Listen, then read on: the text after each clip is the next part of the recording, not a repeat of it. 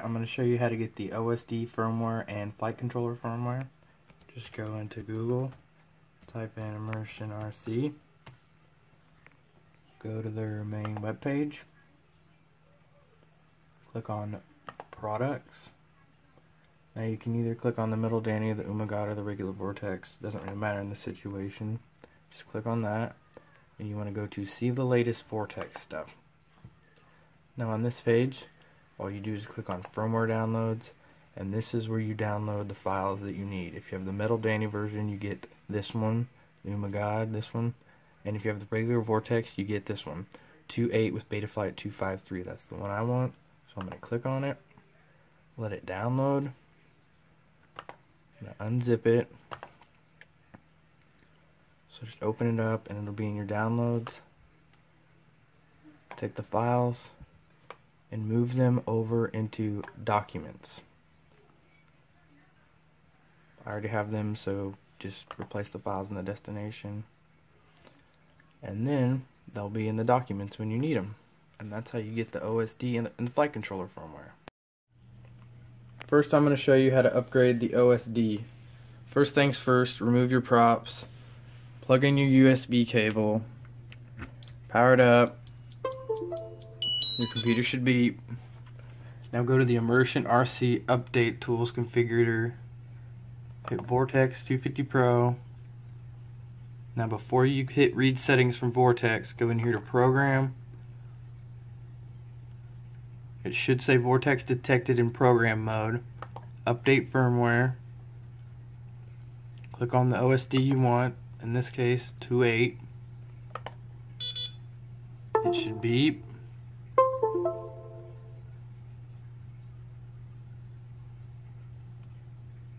And there you go. It should start.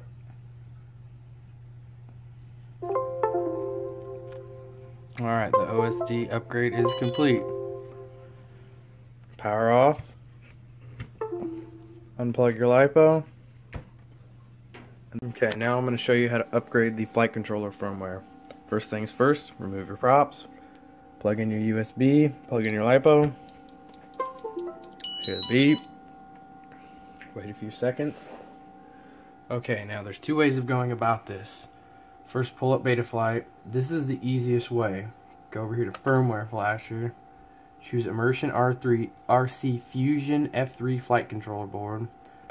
Now go in here and find the one you want. In this case, we want 253. Hit Load Firmware. There you go, it's loaded. Now the other way to load the firmware onto Betaflight is go to Load Firmware Local, and wherever you downloaded it to, open it up, and there you go. Just hit Flash Firmware. Sometimes this works, sometimes it doesn't. It's finicky, but here, we'll try and get it on the first try. Of course not. Alright, it should start beeping though. That means it's in bootloader mode. Try again.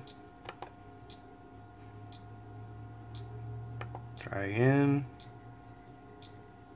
There we go. Okay, that time it didn't go. Sometimes it doesn't, sometimes it does. We'll try it again.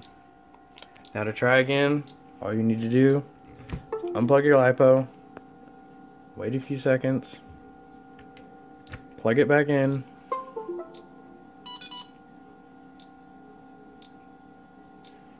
if it doesn't beep, that's fine. It's beeping, it's fine. Flash firmware. Flash firmware.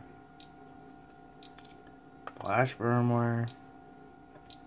Oh my god, flash firmware. I do not know why it does this, but it does.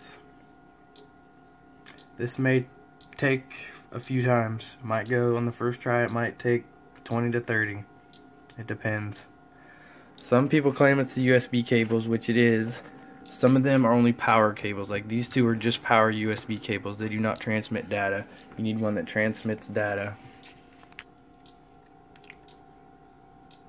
If it stops at any point in time, just keep trying. Be patient, it will go.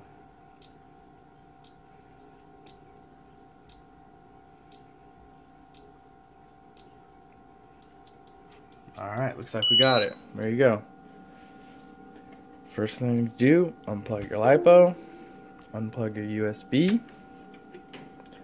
Now, what you're going to do is get your radio, turn on your radio, plug it in. Okay, these beeps mean it is in the wizard.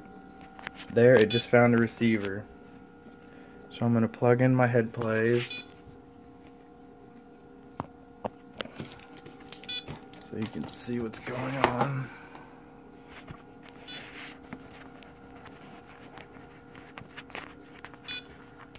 This also may take a few tries. I don't know why it does this, but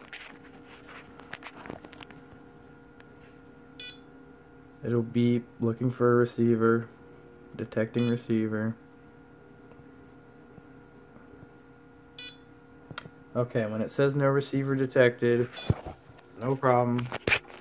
All you need to do, unplug your LiPo, turn off your radio, reboot it, turn your radio back on.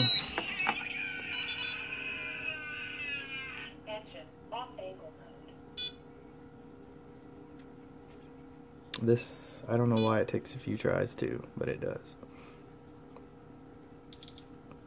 Alright, we got it that time. Now you center all controls on your radio. So I'm sure you've done this. Center all your controls. Okay, move roll control left and hold. So I'm going to roll left and hold that.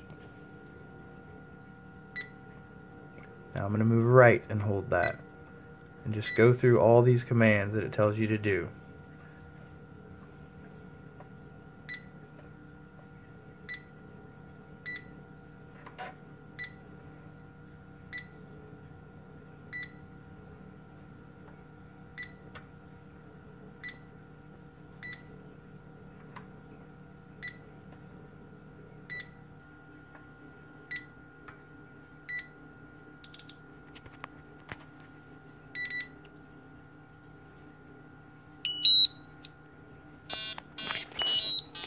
Alright, Imperial marks means you got it.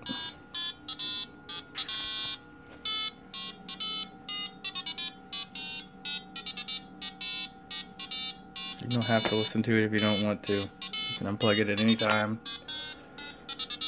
Okay, now that we got the flight controller and OSD updated, what you're going to do is go into beta flight, plug in your LiPo, plug in your USB, turn your radio on. Go in here to beta flight. Now you can confirm it's working by picking it up and moving it. You see the gyros working. Okay.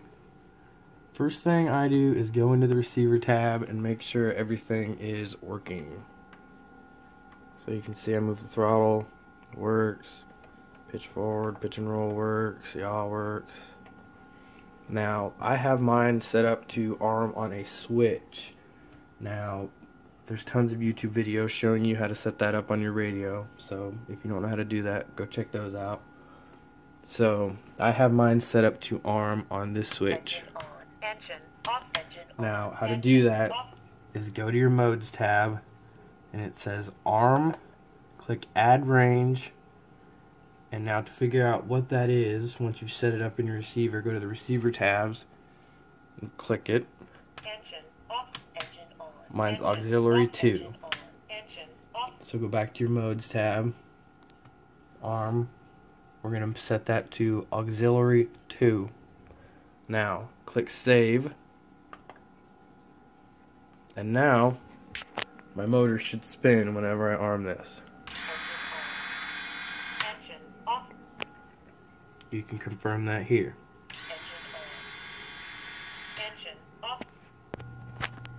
If you have yours set up to arm on a stick, it's the same thing, just down and left to arm instead of using it as a switch, and your motor should come on. Now, you were concerned about your values going all over the place. That's a normal behavior in air mode or in self-leveling mode. That's the motors trying to level themselves out, even if it's on the bench like this. That's what the I term does. So mine's all set up, it's ready to go. So if I arm, you see here, once you go above 10 to 15% idle, the I term will start to go. Now that's no throttle, nothing. That's just staying at 15% and letting it sit there. It's just gonna keep building up. That's normal. Even in acro mode.